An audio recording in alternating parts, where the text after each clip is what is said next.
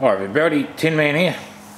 This is the start of my HHO project. Here we have one of our donor motors, just a 6 horsepower stationary motor. To start with, we're going to be running this as per normal on fuel, so we can get some measurements and flow rates from the system once it's set up.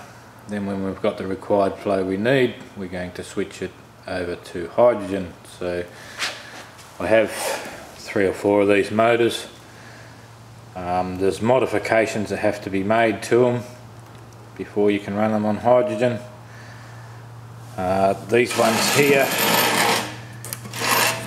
in behind here is our ignition coil. They have what they call a waste spark.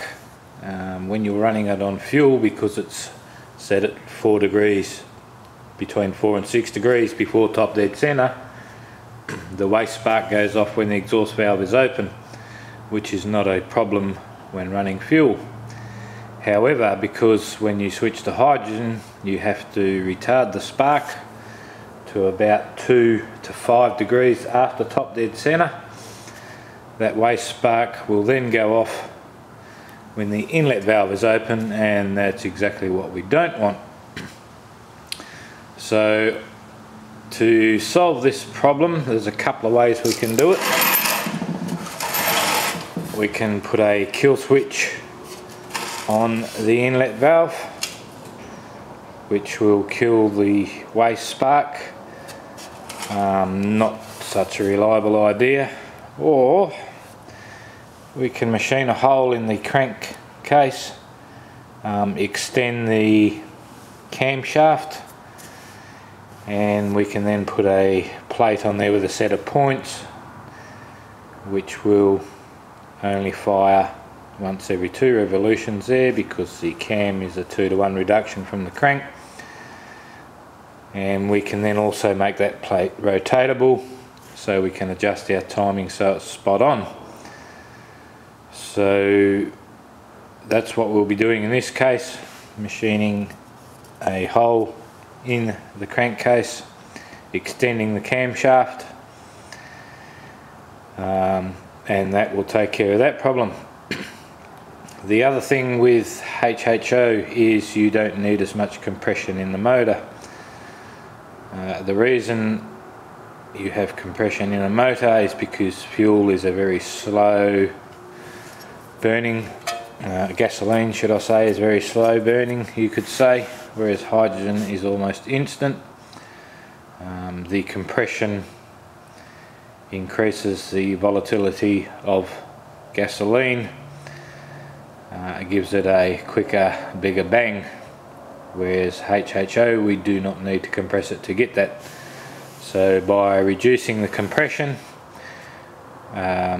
we also increase the performance of the motor in the way that you don't lose so much trying to compress the air in such a small space. So when we've got this ripped off, and we're machining the hole in the crankcase for the cam extension and the timing, we're also going to chuck the piston in the lathe, which is over there, and we're going to machine a couple of mil off of that as well. That's pretty much all we have to do for the mods on the motor to run on HHO. This motor will be remaining as a fuel one. I'll just grab one of my other ones and convert that to a HHO system, so it's just a matter of swapping the motors over once we get the system up and running. Of course, we're just going to chuck a pulley on our alternator and a pulley on our motor. This alternator is a brand newie 100 amp alternator. I've already ripped the voltage regulator off it and exposed the diodes. We're going to be running, I was going to run a 6-cell setup, but I'm now going to put the 7 cells in there just for that bit extra. We'll be running 3 cells off of one diode, 4 cells off the other diode, and the third diode, or the third winding in the alternator, will be used to charge our battery that will be running the spark and electronics on the motor. So we've got our alternator, that's ready to go. We've got our motor sorted out. This is our cell, it's ready to be assembled. As you can see, I've cut these out to hold our tubes. Of course, our inner and our outer tubes all been sanded in a crosshatch pattern. This helps the bubbles to fall off of the pipes instead of stick. We have all our fittings, all high pressure fittings they are, and they're all stainless steel. We have our two different size high pressure hoses. We have, of course, our flow meter. This will be telling us how much we're getting through the system. Also have our pressure gauge, which will be going on the system. Here we have the container that's going to hold our cell. It will hold about 25 psi, which is much more than we need.